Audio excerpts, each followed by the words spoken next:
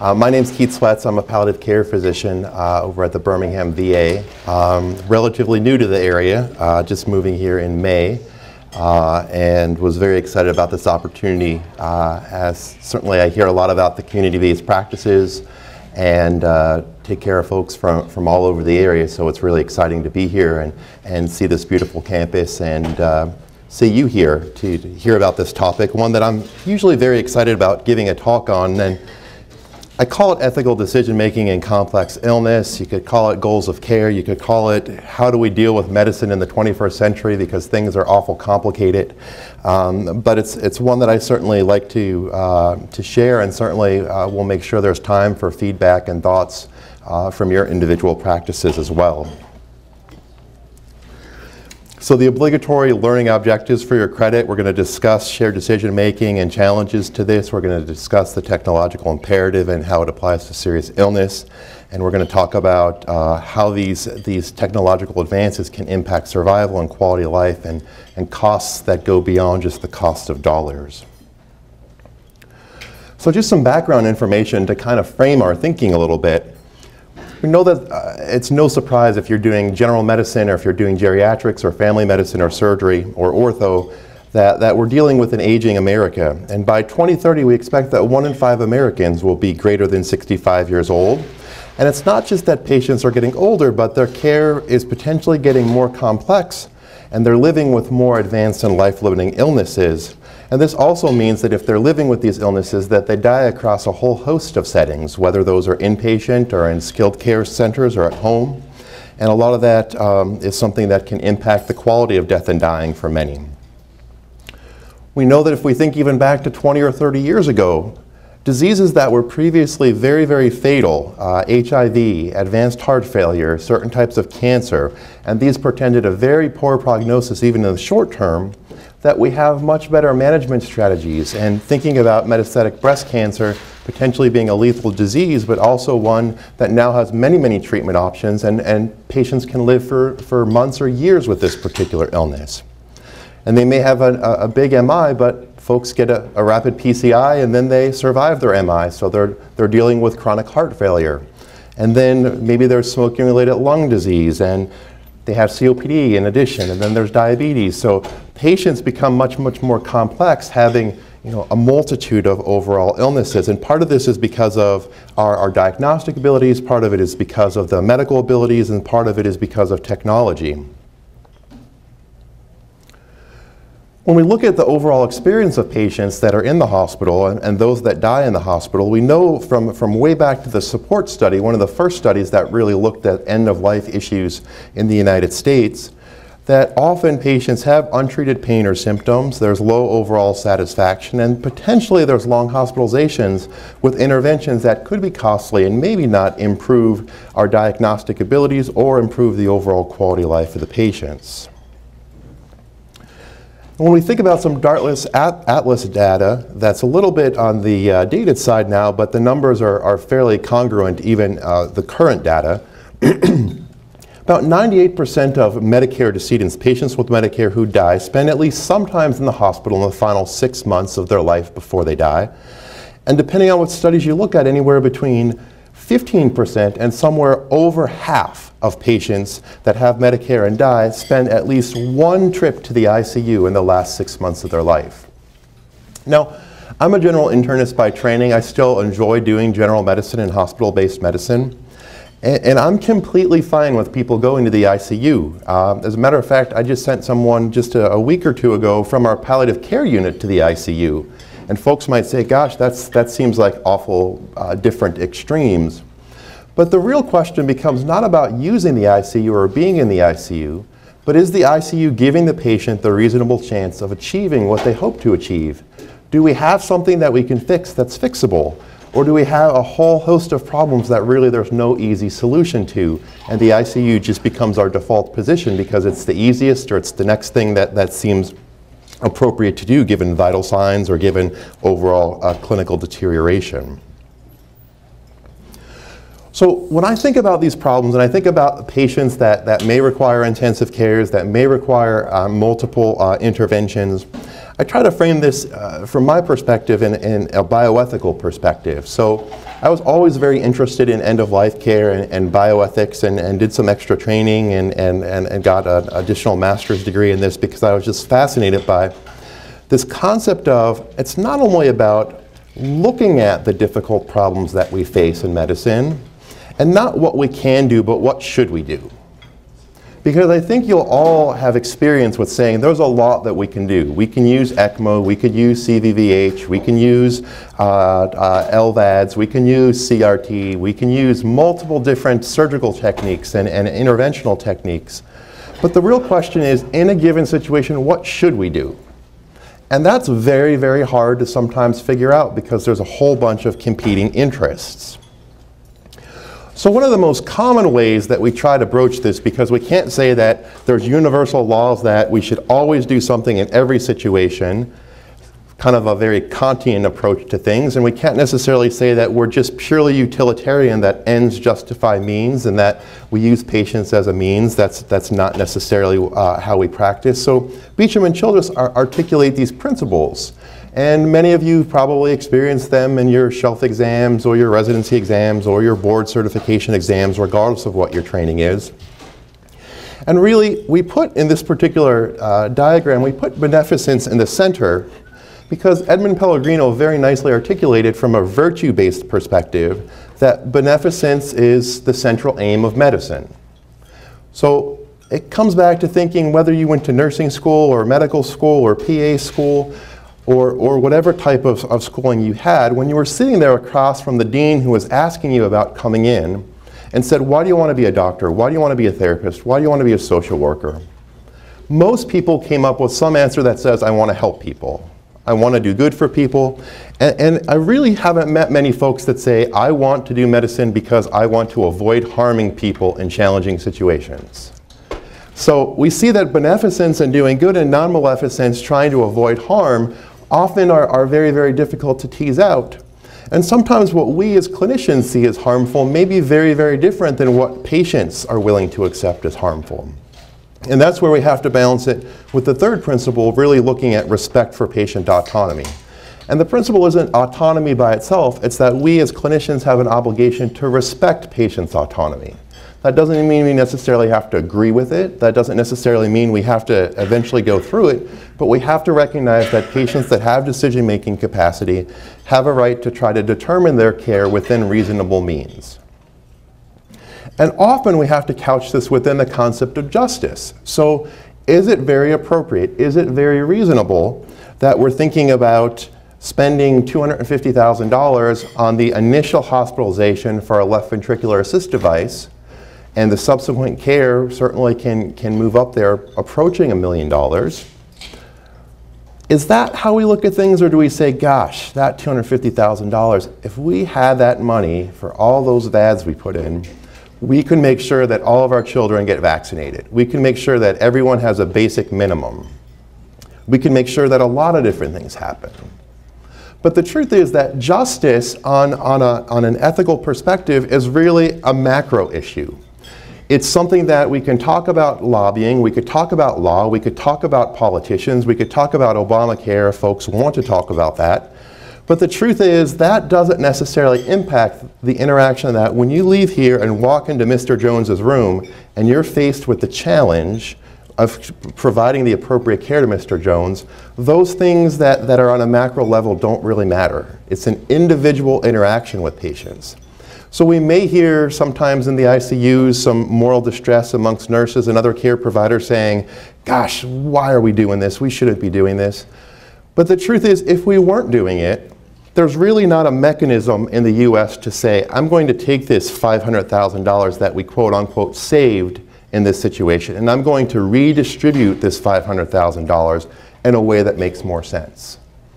What we often say is that a hospital system might lose less money, right? They might be less in the red, or maybe in a given situation, an insurance company might save some money, but really the redistribution of those dollars isn't necessarily something that happens because our healthcare system isn't a vacuum. There's lots of different factors that impact the care that we provide to patients.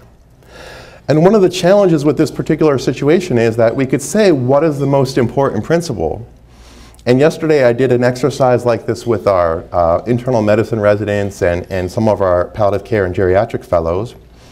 And 3 of them said 3 different things. One said beneficence is the most important. One said non-maleficence is the most important. One said one said autonomy and respect for it is most important. And then one kind of snide, condescending internal medicine resident said, I'm all about justice, just because he wanted to be different and add that. But the truth is, of those 3 things, it's really hard to parse out what's most important. And not only is it hard to parse out what's most important, but these principles are often at odds with one another. And we often have that very, very difficult job of what Beecham and Childress called specification, trying to say, in this situation, looking at all the facts, what's most important to looking at what's harmful to the patient, what's potentially beneficial to the patient, and overall, what respects their autonomy. And it's only through a process of discussion and shared decision making that we sometimes can figure out what the most important goals really are. So I give us an example here. It's the only part of audience participation. And there are some folks here, and if I get 1 or 2 folks to just yell something out, I'll be very, very happy. But think about this, a 79-year-old Caucasian gentleman, retired farmer from the Gadsden area. He's married for 60 years, and he has that past medical history that most of our students are like, gosh, I had to learn all these acronyms to figure out on the chart as we're typing our notes, so we have to abbreviate everything. But we could say it looks ridiculous, but this probably isn't that different from many of the patients that we take care of. And for this particular gentleman with his multiple medical morbidities, develops worsening renal function, and the concept of dialysis is brought up. And the real question is this patient's autonomy absolute if he says, I want dialysis or I don't want dialysis? And if you could think about this case, what are some of the factors that impact this patient's medical decision making? It's the only audience participation, and I won't even look if you want me not to know. Cost. Cost. So cost to them, cost to the system, out-of-pocket costs, lots of different ways of looking at costs. Yep. Quality of life. Quality of life, right? We can do this, but how many times do we see folks that get dialysis that say, this absolutely improves my quality of life in my interdialytic interval between my sessions, I have really good quality of life. The day I have dialysis, I'm sleepy, but those days in between, I could play with my grandkids, I can have really good quality of life, versus I feel the same on my dialysis days versus my non-dialysis days. I don't get out of my chair, I can't do much, I get short-winded. Much different quality of life. That's different before and after you start dialysis. The decision is, do I start dialysis? You don't know because you've never experienced it. Right, and people can say, I've seen someone who's done that and they've done really, really well with it. And I had a brother or neighbor who did dialysis and they did great with it. And you could say that the individual patient might say, gosh, I've known folks that haven't done well with it. But the real challenge, you're right, is that this particular patient's multimorbidity and frailty and other comorbidities may dictate how well they do or how well they don't do. Absolutely. So social factors, how are they going to get to dialysis? Who's going to give them the ride? He's a farmer, he's still working on the farm. How are things going to go down? Religious beliefs, spiritual beliefs. Do I have to do dialysis? If I don't do dialysis, is it wrong? Is it a sin? If I do start dialysis and decide it's not for me, is that committing suicide? A lot of different patients will have a lot of different worldviews about this. And these are all factors that we have to think about in terms of saying, is this something that's going to potentially help the person to get what they're looking for and what they're accomplishing? So when I think about palliative care, I think about really, even for this particular situation, I think about active and total care of patients whose diseases aren't fully responsive to curative therapy. So symptom control and quality of life for patients in the family unit become very, very important. And it's about affirming life, not necessarily saying that patients won't die, but often I try to talk to patients about, what's important to you and how will this particular treatment help you to accomplish the things that's important to you. And we'll talk very specifically about that with the shared decision making a little bit later. And the real important concept is we're not looking at hastening death, but we also recognize that sometimes death can't be postponed. So sometimes, regardless of our very aggressive interventions, folks still will succumb to their multiple medical problems. There are limits to technology, and mortality in society is still a 100% phenomenon. So really, sometimes it's about the medical team, it's about what the physician thinks, but I sometimes rely very, very strongly on my other colleagues from other dimensions of spiritual ministers, either the ones at the hospital or the ones that work with the patient outside, social workers who really get a true understanding sometimes way better than I would about what some of the real challenges that patients face in the home setting, and we can go on. And really, with palliative care, I try to make sure that folks know that I'm not looking to exclude certain therapies. And that gets back to the point about the ICU. The ICU may be very, very appropriate for a given patient. We're not saying that if someone is on palliative care that they shouldn't go to the ICU. The real question becomes, how will their trip to the ICU potentially impact their overall quality of life, their survival, or the things that are important to them? And you could plug in, how will chemotherapy help? How will dialysis help? How will a pacemaker help? How will a defibrillator help? And really, there are situations when those therapies may be very, very appropriate.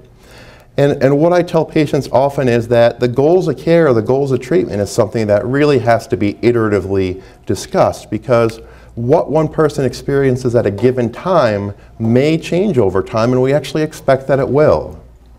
How someone's doing with their initial defibrillator placement for primary prevention is very different than they may be doing when they've now been diagnosed with metastatic lung cancer.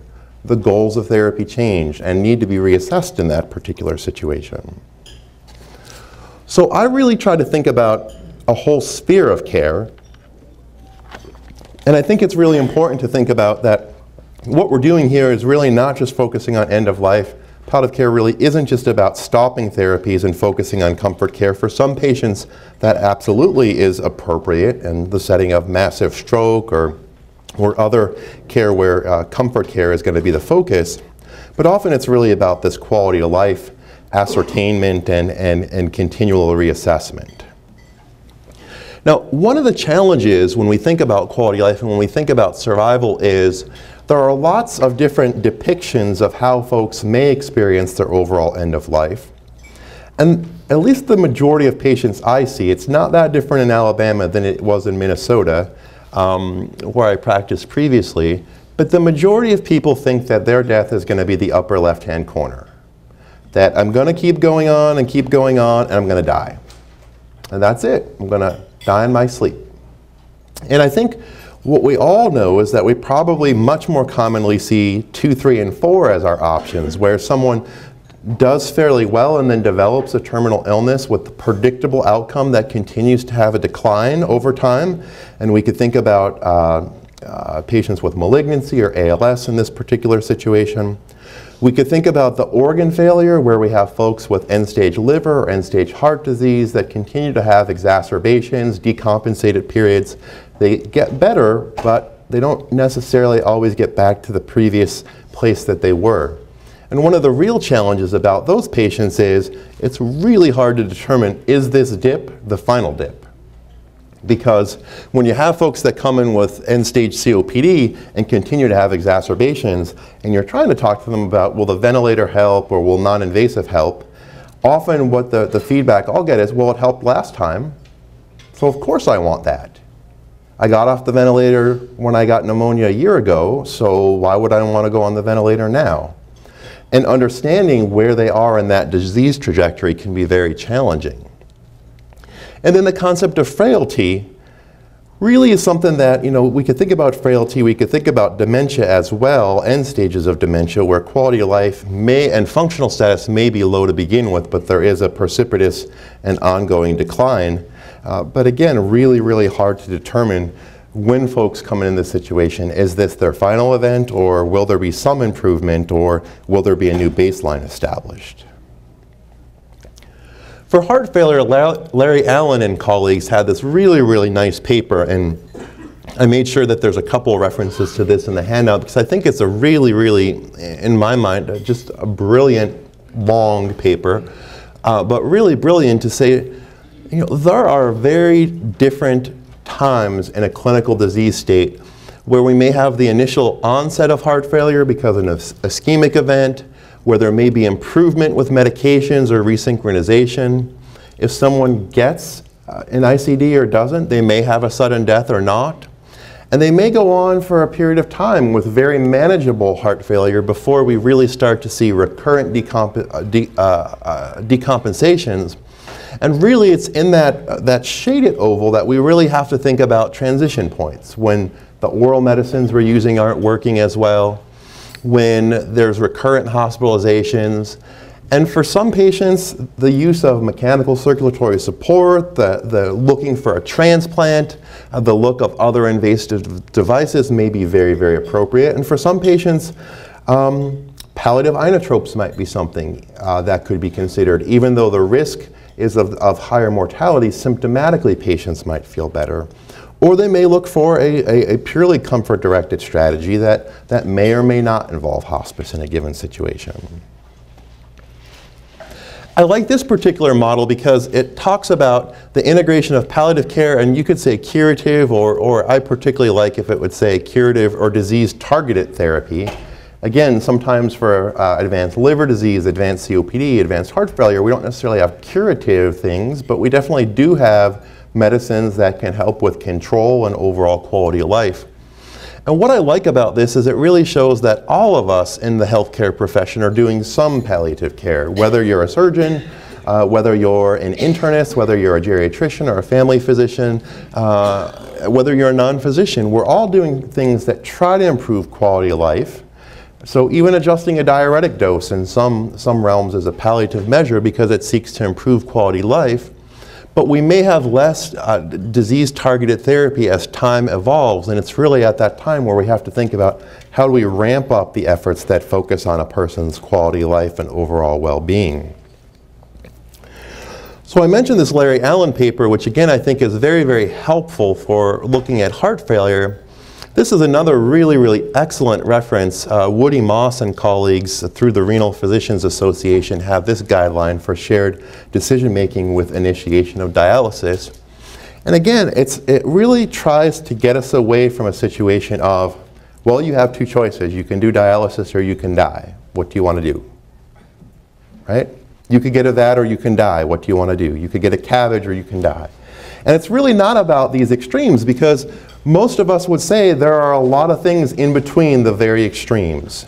That there's very few people that we put absolutely on comfort care and start a morphine drip, and there's very, very few people that we absolutely take for the most invasive surgical intervention possible. But sometimes there's a lot of saying, what is the right thing to do in this situation? How will these therapies help you? What is the concept of a time-limited trial, which is very nicely outlined in this particular clinical guideline, saying that again, sometimes the only way we really know how well you're going to tolerate dialysis and if you're going to feel better is to try it. And signing up for it doesn't necessarily mean that you have to do it forever. If we're not seeing certain tangible goals, if we're not seeing certain quality of life measures being met, if we're seeing more harm come from it than benefit, that's something that can be reassessed over time. But we do have technology, and we do have a lot of really, really good technology out there that absolutely has impacted survival and for many quality of life. We can think about the LVAD, and I've been particularly interested in this because again, we used to use it just for a bridge to transplantation, but now we're saying, gosh, we have a person who's older, who's not going to ever be eligible for a transplant, but this might give them an improved survival. And the data with an LVAD shows that if you get an LVAD for destination therapy, your 2-year survival with advanced class 4 heart failure is about 70%. And looking at some old data, saying, gosh, if we just did our best medical management and didn't put an LVAD in, our 2-year survival with class 4 stage D heart failure is probably about 15 to 20%. So clearly there's a big difference in survival. We could think about that for the defibrillator too, in terms of, gosh, we know that for folks that are getting these for primary prevention, that there's data to suggest that we can make people potentially live longer if we put them in the appropriately selected patients. And certainly I mentioned dialysis already, but again, a lot of folks can go and have dialysis for a long period of time. kind of experienced a little bit of the extremes in the past week or so, where we saw one person who started the therapy and didn't tolerate it all that well, and they started it in the ICU. And unfortunately, we know from data from my previous colleagues at Mayo that starting dialysis in the ICU certainly is associated with a worse outcome than started in the even general care area, than started planned in the outpatient area with the fistula on under controlled circumstances. But there was a gentleman who for 3 years did very, very well with dialysis and developed a hepatic cancer.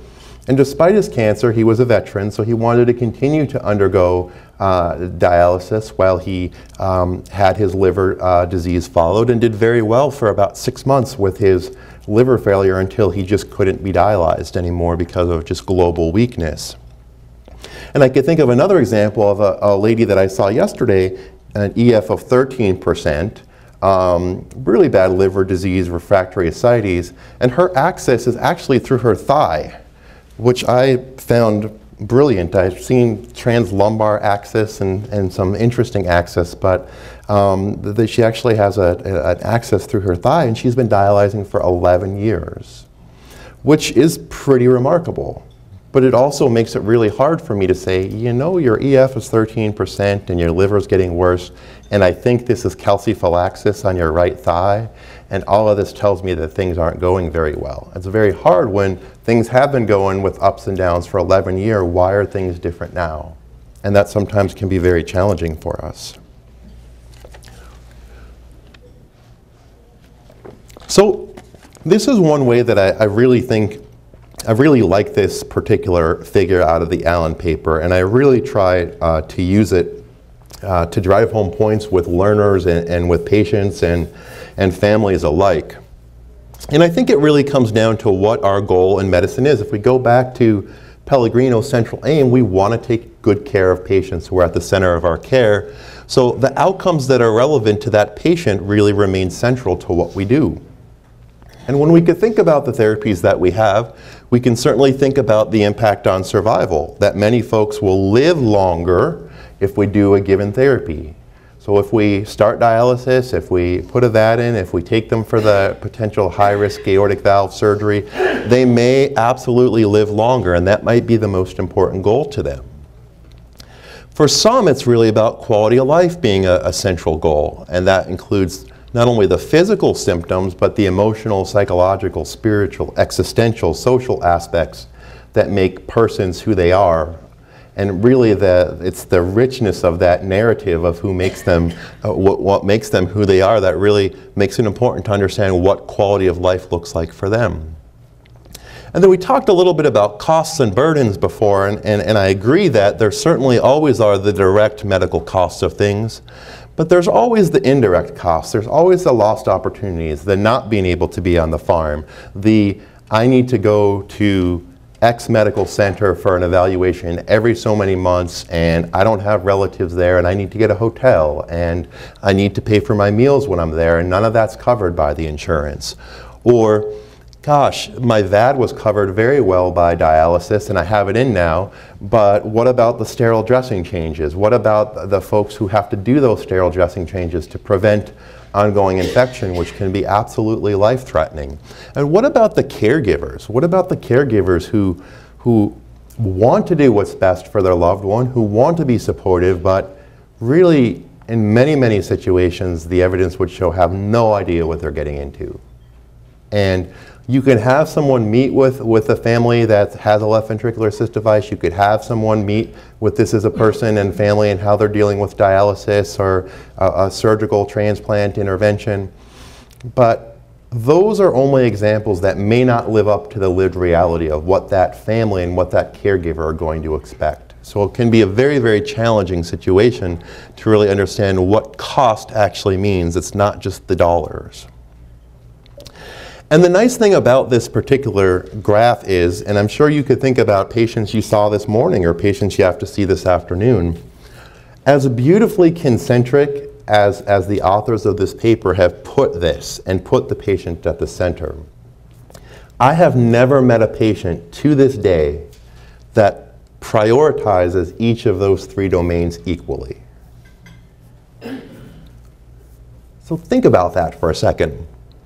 They're the folks that come in and say, I don't care if I'm in a nursing home, I don't care if I can't speak, I don't care if I have a feeding tube, as long as I'm alive, life is sacred at all costs, that's okay for me.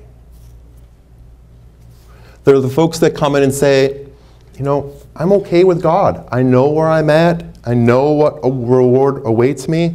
I'd like to live for certain things, but I know that, you know, I have a situation that's not curable. How can you help me to live the best I can as long as I can? And how can I not be a burden to my family? So sometimes you see a really, really big survival circle and a very, very tiny quality of life or cost circle. Sometimes you hear the folks say, I really don't want to be a burden to my family. You know, I really want to be independent, and if I can't be independent, I might not want these very, very aggressive treatments, or at least want them long term. So my takeaway is, well, how do we know about this for individual patients? How do we know what's important to them?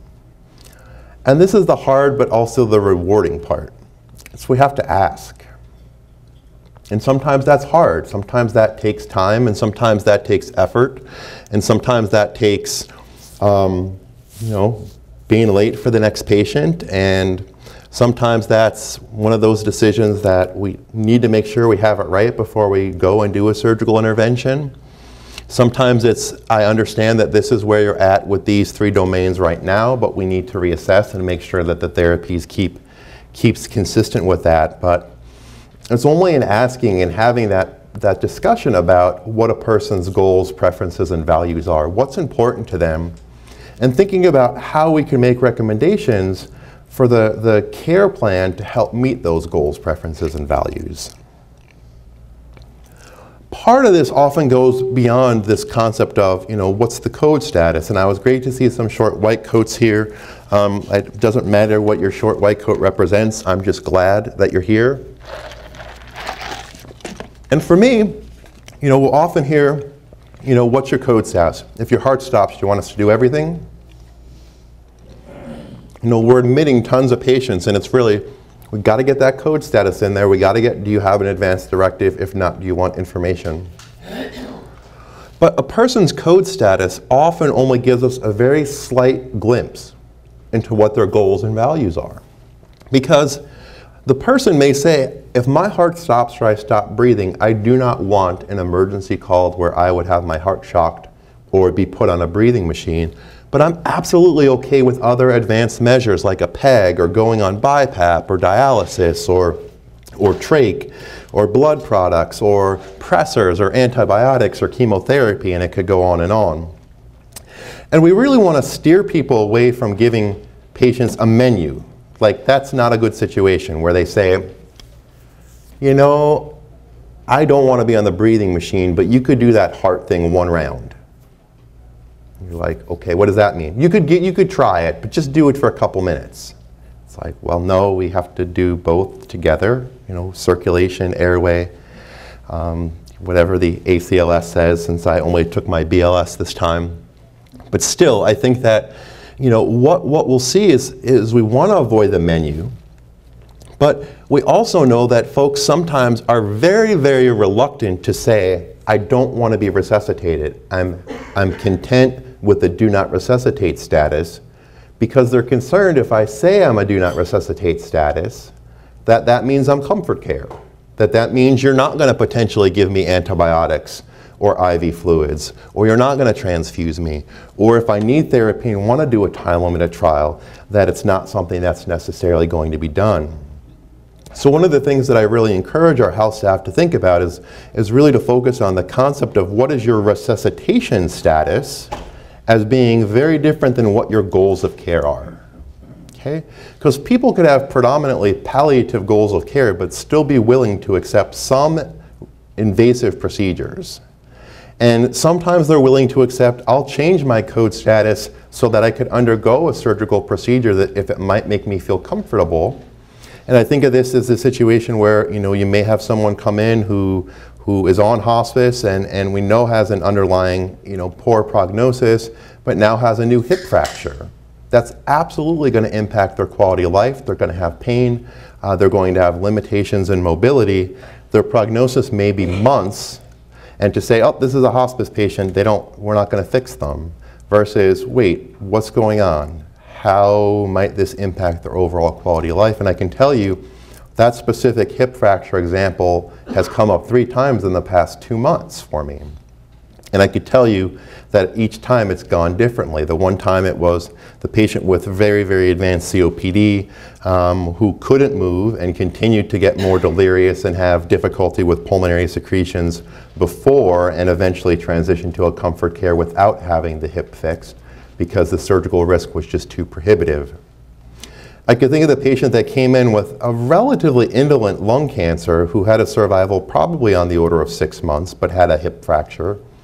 And in a process of shared decision making, he said, you know, I need to do something that will allow me to be independent. It hurts too much to move. I want to at least give it a chance. And that person went and he got through the surgery just fine. He did very, very well with his fixation. He had a gamma nail and began recovering and developed very, very severe hospital-acquired pneumonia and died. And again, we have to look at that and say, is that anticipated mortality or not? And you know, where does that fit with what his goals were? He didn't want to be on machines an extended period of time, but he did want quality of life. And he and his surrogates were willing to accept some risk, hoping that they could get that quality of life. And in the end, it just didn't work out that way for him. So when we think about goals of care, it's really about helping patients to understand in certain situations, is cure something that's reasonable or attainable? And we know that there's evidence that shows that patients with advanced lung cancer, advanced colon cancer, stage 4 metastatic disease, often will say, I'm going to undergo chemotherapy, I'm going to undergo radiation, and it's going to make my cancer go away. And you know, they've done the study where they watched people give the information, and it's not necessarily a misperception, but there's really this inherent discongruence between what people understand they might get from therapy versus what's actually going to happen. If treatments are available, what are the benefits and risks of the treatment? So we think about the hip fixation, we think about chemotherapy, we think about potentially not doing chemotherapy, we think about renal replacement or not doing renal replacement therapy. Or what does peritoneal dialysis look like versus hemodialysis in a given situation? If cure is not available, if we can't make this go away, are there things that we can do along any path that you choose that can help you to have good quality life? Or as I often say to patients, regardless of what you choose, doing chemotherapy or not, you know, our goal is to help you to live the best you can as long as you can. And then at the end, once it's through that, I'll come back and often say, you did notice I didn't talk about dying. It's about how do we help you to live the best you can in a given situation, and know that sometimes, you know, again, death can't be staved off, but how do we help you to live the best that you can? How will treatment or non-treatment impact quality of life? I think about AML in this situation. I think about whether someone's going to get an induction chemotherapy for leukemia and do poorly with that and never leave the hospital, versus if we did some palliative transfusions or palliative hydroxyurea, what might that look like? Might they have the same relative survival, but one might allow them to be outpatient versus inpatient? And again, going back to Pellegrino, when he thinks about the moral framework for goals of care, he really comments on what is the efficacy of the therapy, what is the benefit of the therapy, and what are the burdens of the therapy. And for us as clinicians, it's really our job to think about how effective the given therapy is. And how do we best communicate that to the patient and their surrogates? And the benefits and the burdens we can enumerate, but it's really within the patient's purview to say that benefit or that burden is acceptable to me, or that benefit or burden is not acceptable to me in the given situation. So the example about dialysis given earlier, the efficacy of dialysis is very different for someone who has stage 4 into stage 5 chronic kidney disease as progressed, with slowly developing uremic symptoms, than the person who has acute kidney injury stage 3 in the ICU and has never really had underlying kidney disease. Or the person who has acute kidney injury and hepatic cirrhosis, and we're thinking that it's a hepatic renal syndrome, where really the efficacy of dialysis is very, very low in that situation because those folks just tend to not do well. So I think we really have an opportunity as clinicians, and I would even go as far as to say an obligation, to really try to meet patients where they're at and inform them with information that allows them to make the best decisions that they can. The other side of this is that sometimes we have to recognize that completely autonomous patients choose to not wish to discuss their prognosis.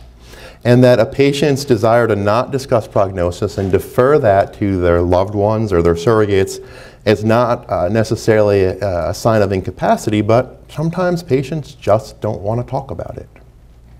And meeting them where they're at is very, very important. I think autonomy still is often considered as number one, and a lot of that is because of the paternalism of the past and that pendulum to one side that swung to the ultra respect for autonomy.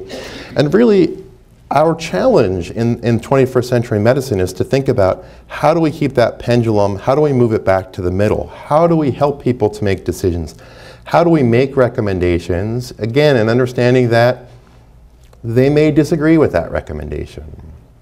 There are plenty of times that I have someone with advanced malignancy or advanced end organ failure, and I say, in my recommendation, it is unlikely that CPR is going to benefit you to the degree that you would like it to help your goals of being independent and returning home at this level of functional status. So in this situation, it's my recommendation that we do not do CPR if your heart stops or you stop breathing, but that doesn't mean that we won't do other things to help you to live the best you can as long as you can. Folks have said, that's exactly what I want. And they've gone from this person's a full code to, no, this person's really a DNR, they just didn't quite understand it. And I've had folks that I've said that to, and they looked at me and said, only God decides, you don't decide. I say, that's an absolutely informed decision to say, I would like all resuscitative measures in this situation.